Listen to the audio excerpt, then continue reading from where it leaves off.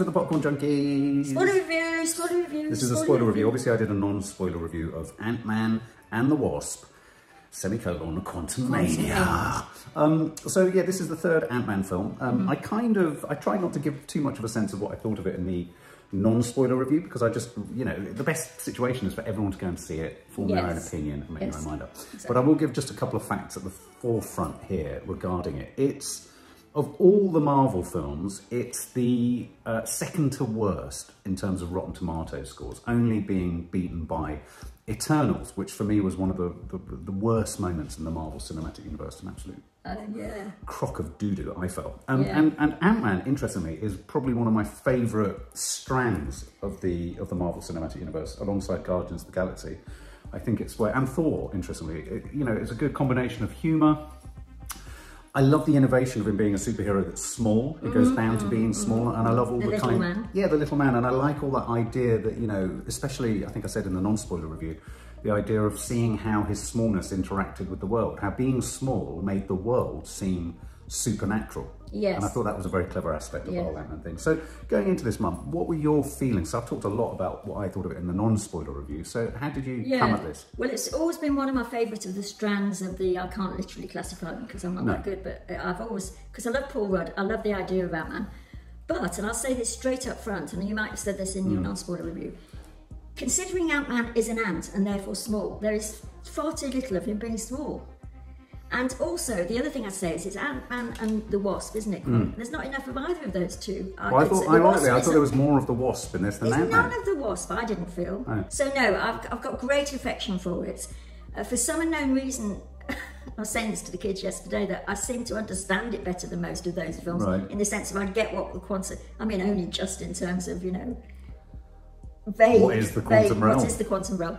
Also, there was a bit which we'll talk about maybe in this review that I absolutely love, because of all the sort of scientific theories, the one I love the most is the probability one, the Schrodinger's cat one. And there was a central sort of, I felt, peak of that. And I love that, you know, the fact that this, don't worry, this isn't happening, it could happen. I mean, I think that's a wonderful idea in itself, which is... Yeah, I mean, the premise of it, that they sort of fly into the quantum realm, we've been in the quantum realm before with them, but the fact that his daughter takes us into the quantum realm, and then it becomes a sort of classic kind of trapped in the quantum realm, what is the quantum realm? And I think what was surprising for me, and I still can't work out whether this worked for me or not, was the idea that within this quantum realm, which I always sort of read like the multiverse as being fractured layer upon layer upon layer of possibilities and potentialities, was that there were these sort of almost ready-made communities and cultures and Star Wars-like locations. I mean, we literally had the cantina scene from all the Star Wars films, that they are constantly rinsing for the same effect in every Star Wars offshoot that there is, which, you know, to the 1970s boy in me is always appealing. You had the sort of Jordanian desert used as a sort of sandy kind of, you know, Tatooine sort of thing. Right down to, you know, you had the sort of the baddies kind of troops, if you like, looking like sort of stormtroopers, obviously not the same, but those big shots of them everywhere. So I was a bit thrown by all of that. I suppose I really didn't like Doctor Strange in the Multiverse, because I find this whole being in a completely non-real world, after a while I find it really alienating, and I'm looking for purchase. I'm looking for some kind of real purchase, and of course the thing that would offer you that in something like this is the characters. There's not enough of the real world, you mean, in this? Is that literally, but even not just the real world, but when you're in the quantum realm, I need it to be more than just CGI. And landscape and weird rocks and gloopy bits and them landing on things. You know, okay, they had the odd. I wanted. And the weird thing is that even when you were given like a scene, like the Bill Murray scene in the canteen type scenario, a part of me thinking, well, you wouldn't find this in the quantum. I was really struggling with the whole quantum realm thing. It just didn't. I wasn't convinced. For me, what works in the Ant-Man films is this, and all the superhero films, is the collision of lunacy, CGI, and what have you, but it's chained to real people doing real things, and right down to, they had Avengers: Age of Ultron on the other day, and I was watching, I was thinking, hang on a minute, Marvel's lost something here. This was, yes, there's CGI, but it's chained brilliantly to fight sequences, and it felt real, and it felt like it was happening. Whereas also there was seemed to be so much better CGI in the old days. In a way, it's like, it's almost because it's, anyway, I mean, I just struggled with the quantum realm. I found it a really uninviting place, and I thought it was just, the random selection of creatures which just had strange body things and items and aspects thrust onto each other. There was no cohesion to the fictional creation. It was just like, let's chuck a load of old shit together. That's true. And also, I mean, I saw it separately from you guys, but I felt the sort of Star Wars, harking back to the Star Wars idea. If you walk through a canteen and there's all these strange broccoli-headed people. Yeah. Absolutely. But just to go back to the start of it, I felt the biggest misstep for me right at the beginning and was the fact that, is her name Janet, the Michelle Pfeiffer character? Yeah. Is it Janet? I don't know if it is Janet. Well, in the sense that it's all sort of hinges on, it's the daughter that takes them into that realm, but Janet, or whatever her name is, the wife of Michael Douglas, says there's something I didn't tell you. And you sort of, even with me, you know, thinking I suspend belief, I suspend disbelief, I suspend disbelief, I thought you wouldn't have not told them this all this time. So suddenly we go to the beginning. She's suddenly back in the quantum realm, and we get her explanation. She's the first quarter of the film, wouldn't you say? Yeah. And then in that sense, we haven't got Paul Rudd. We haven't. I love all this stuff on Earth with the book and the fact that people mistake him for Spider-Man. All that sort of funny stuff. Yeah. Paul Rudd does brilliantly. Well, I think that's Ant-Man at his best. It is at his best, but there wasn't enough of that. I mean, I love Michelle Pfeiffer. I still find her beautiful. She's gorgeous. But again, I found with her and Michael Douglas, and it didn't help knowing Michael Douglas doesn't know what the hell's going on when he's filming these scenes. I just felt that neither of them really knew what was going on, and I really felt with all of the characters and the actors in this film that they were acting in a green screen studio. Yeah. And I think that doesn't help performances. I thought the script was really uninventive. I think you're right. Right at the beginning, it was kind of humorous, the riff in the bookshop reading. At the end, it was kind of humorous, him kind of wondering whether, you know, a bad day at work is actually about the end of the world. I like all of that. Yeah, I do. None of that in the entire body of the film, where he's in the real world toying with the kind of not real world. No. None of it across the rest of the film. And then even moments, like I said before, where you would have scenes where, say, I don't know, he reunites with his daughter for a moment, or reunites with a character. There's a cheesy line of, "Oh, I've always loved you," and then there was no kind of barbed witticism off the back of it. It was literally, "Oh, this is not Paul Rudd." No, and also he doesn't save the day. It sort of seemed to me that it was Michelle Pfeiffer. I've got nothing against Michelle Pfeiffer, but in terms of we followed her for the first quarter of the film, and then for the last, I would say, quarter of the film, Michael Douglas comes into his own and really saves the day. What? Yeah, but with his hands. Yeah, I thought that was hysterical. Have I really got to push my hands in here and all of that? But every time they cut to him, he was like... I didn't mind the fact he didn't know what he was doing. I thought that was charming. But throughout the whole film, and now is my link of what did work incredibly well in this film, and maybe the only thing that worked incredibly well, Mr. Monster. Kang the Conqueror. Kang the Conqueror, who goes from beginning to end. He's there when Michelle... He is the thing that she's trying to tell them about. There was this man. If I interrogated what he was saying, Kang, I didn't believe it, but I believed him. He's threatening, and I believed him as somebody who could be so selfish that he was going to take the world down with him. I loved his calm, brooding, building malevolence. I mean, you know, clearly Marvel have hit upon a brilliant sort of reversioning or reboot of the Thanos concept, which Thanos was incredibly calm as I mean, the idea that half of all people and creatures is dealt with the click of a thing. Didn't have the chin. It's very hard to know how you trump that with a villain that's going to... And I think they went 85% of the way to achieving that with him. I think what's interesting is there are a couple of moments where he loses his shit. Yes. And I don't think he should have done. I think he should have stayed calm to the very end. Yeah. And I found, you know, us having had all this elaborate sort of quantum realm high-tech wizardry pokery, the idea that him and Ant-Man at the end would just have a punch-up to resolve things just seemed a bit ludicrous. I didn't mind the fact that he went full, you know, he went full sort of smashing everything much, because it wasn't a lot. He didn't do it a lot, and I thought even within that, I'm losing my shit and I'm the worst monster in the world, he held it back slightly. I thought there was room to get into the real... I thought he brought an enormous amount to the part. And I have to say, I think one of the biggest things I think was the problem with this film was the script. Yes. Because what I felt ended up happening for poor old Jonathan Majors was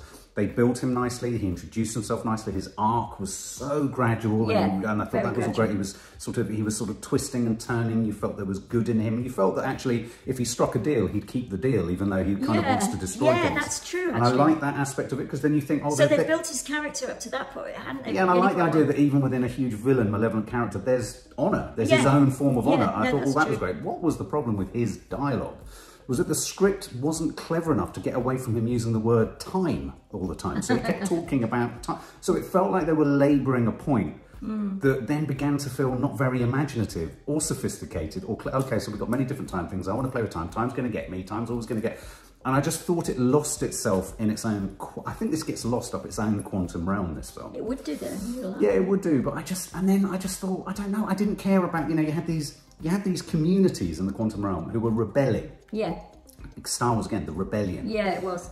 You know, you had a thing with a kind of cylindrical head. You had a jelly that wanted orifices. I mean, that was mildly funny for a minute. It was mildly funny. But there was no cohesion between any of them. And I get that it's the quantum realm, we shouldn't. I didn't really believe any of that. No, I didn't. I didn't like, I thought for saying, how many years is it since Star Wars? 20? 30, and I'm a big 30? Creature fan, yeah 40 years. A real mistake to make a lot of those guards have nothing as a face because you've got nothing to go on. Nothing to go on. Which brings us to Corey, whatever his name is, the giant head. Oh, Modoc. I mean, Modoc. Modoc. He was I don't know if he's well defined, but it's certainly quite a bit of him towards the end. Well, Corey Stoll, who plays Modoc as Darren Croft. Well, I thought he brought great humour. Yeah.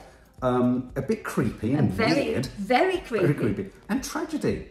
Exactly. I like him. I thought his arc was brilliant with his little limbs and his big... I thought he was brilliant. I thought Kang was really, really good. Yeah. Though, I think, again, the script and the narrative arc really dropped him at the end. I have to say, I thought I didn't stay to the very, very, very end, but I thought the mid-credits pickup was really awful. Did you? Him running around, I mean, it was Jonathan Majors in the most ridiculous outfits running around going, there's millions of us. And, I get what they were going for, but it just felt a bit cringe. It did, but the trouble is, I absolutely love the whole ant thing. Yes, so tell us, you like that scene? There's a moment where Paul Rudd as Ant-Man multiplies into a million possible versions of himself. And although that was nice. Yeah, the sort of sane bit of me and the bit of me that knows it's all CGI, whatever he's saying, this is ridiculous. The spectacle of it gets me, and it was on a big screen. Yeah, that was, I mean, I love that. Yeah, I thought that was a very powerful use of that technique, which is perhaps why when it happens with Kang later, it didn't feel as convincing. It didn't. And it was all sort of down here instead of up here. And also I felt like it was too consciously trying to say, look, you may kill one Kang, but there are a million other Kangs. And then you think, well, I don't actually want that to be what is unbeatable about him. I got really disappointed when he was thrown against a building, when he was successfully punched, because it made me think, well, okay, you could try and knock off every individual version of Kang repeatedly in the quantum realm. I wanted there to be something inherent about Kang that is, I guess it's his multiplicity and his ability to harness it. Yeah. But I don't know, I just thought there was something weak about it. What's going to happen. Well, is that a good thing or a bad thing? Is that a good thing or a bad thing? I mean, if he knew what was going to happen, he would have been better prepared for a fist fight with Ant-Man, wouldn't he? I mean, that's what I thought. Yeah, maybe. So there was all of that. I have to say, my biggest disappointment with this, and it was creeping in with the second Ant-Man, and in his appearances, in Ant-Man's appearances in the Avengers film. Why, oh why, when he's called Ant-Man, is he just always big? No, that's, you said that, I absolutely agree with that. It makes nonsense of it. And even in all the fight scenes, and as the film goes on, and as he sort of, comes back into it at the end, none of his sort of fighting or anything, he used his little powers. I mean, why didn't he become little and run up his... No, you're absolutely right. It was just straightforward kind of fist punching or skidding or running or suddenly growing big. I mean, even the sort of reference to Thor, I mean, in a sense, I thought was sort of... He was saying, they were acknowledging that in the film, but it just did not work. No. And like just now when we were talking, I said there wasn't anything of the Wasp. What did the Wasp do in that scene that was actually... I've always found the Wasp really irritating. Yeah, no, but also... And she doesn't really add anything. She's always sort of like, she's second to the main event. She's always like watching on and looking on. I don't know. I mean, she's supposed to save him if all else fails, but the daughter was the one that... I thought the girl who played the daughter was really good. I thought she was excellent. It was Kathryn Newton. I thought she was a good face. She was really good. But my final thing is that I genuinely think that what makes Ant-Man really innovative, really clever, really sort of unique and must-see is when his diminutive stature when he becomes an ant makes the ordinary world seem science fiction and supernatural and weird and odd. Exactly. And that's the cleverness. That's what I liked about the first film. It's like, oh wow, he goes small, he runs through here, suddenly a bathroom is like a planet of danger. And because we were in this quantum realm, there was no dramatic input or aspect to him going small at all. And I think they probably found that. What's a small ant going to do in the quantum realm? When you think about it, that goes back to The Incredible Shrinking Man, doesn't it? I mean, that was such Fantastic a good... Voyage. Do you remember that? Yeah, absolutely. I mean, that is what the point of a small insect is. And I just felt, I mean, there was nothing of him doing that. The Wasp did nothing. It was a mother. Again, it was a father and daughter story in a way, wasn't it? I liked the big head. I thought that was the mainly funny bit because there wasn't much funny. Bill Murray. What about Bill Murray's scene? I can't bear him now, but that's because of all sorts of all the stuff that's coming out. Yeah. I mean, he does. And he played the same part anyway. He plays himself and everything. Yeah. I mean, he did. I quite liked it. I mean, I suppose I liked it because it was just a spike of difference. Yeah. No. Exactly. It was a spike of difference within a sort of. It was like I felt like I watched a really colourful wallpaper pass before me. Yeah. And I did think, I mean, it's so funny because I didn't know what you hadn't done your review at that point. And I sort of was with you in terms of, I can't believe that all these years after Star Wars, the cantina thing is going on still. Has nobody come up with a different idea for that? Yeah, it was and weird. I felt because of the jelly type thing, they were saying this is a different idea. It wasn't good enough. It was all very derivative. It was all very sort of familiar, but not in a sort of comforting way. It was just like a. They were much better in a way when they focused on the Mordok is his name, Modok, and also the Kang. And they focused on individual sort of people rather than the whole general. Well, and it's really important to say, Marvel fans here will be sort of screaming out, this is setting up Kang. Kang was obviously... Yeah, it was very obvious. I didn't realise he was set up in Loki. This is really establishing him as the villain. I thought they had established him really well, and then they diminished him towards the end of the film, and then they tried to resurrect him again in the mid-credit sequence, and that I think was a misbeat. I do think Marvel is in a bit of an existential crisis. I think they're flooding too much into the marketplace. I think they're thinking more about where the films and the characters sit within the bigger picture of Phase 5, rather than actually what makes a really engaging, nuanced, light and shade story. It can still be a nuanced, light and shade story and be massively popular and entertaining.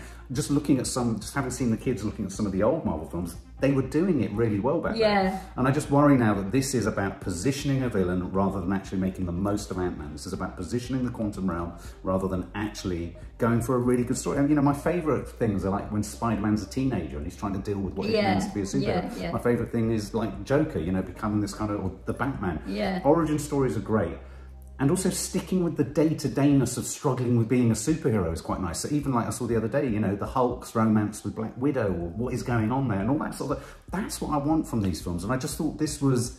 The illusion, really, of the real world and the fusion of the two, and the way the two are set. That is what is interesting. And now we've gone into just totally unreferential kind of quantum. I mean, what would make it sort of suddenly become interesting to me is if the quantum realm was actually inside Thanos' head or something. That would be good. And I mean, I loved all the sort of multiplicity, especially, it must be the beekeeper. Yeah, well, they mention the Schrodinger's cat, don't they? Yeah, they do, in the insect thing. But then I did think, even as I was loving that and watching it, and I didn't mind the Kang multiplicity either at the end, but I was thinking, where on earth can they go with this after this? Because you can't just keep on making more and more and filling the screen up. Yeah, I agree. I think the next movie, which I think is Guardians of the Galaxy, is crucial for the Marvel Cinematic Universe, because for me, this is a real misstep. And I went into this a huge Paul Rudd fan, a huge Ant-Man fan, really looking forward to a new villain being established. It did do that. It did establish the villain was good, and everybody, I mean, in a way, they were surfing because everybody loves Paul Rudd. Everybody loves. I've never met a person that doesn't love him.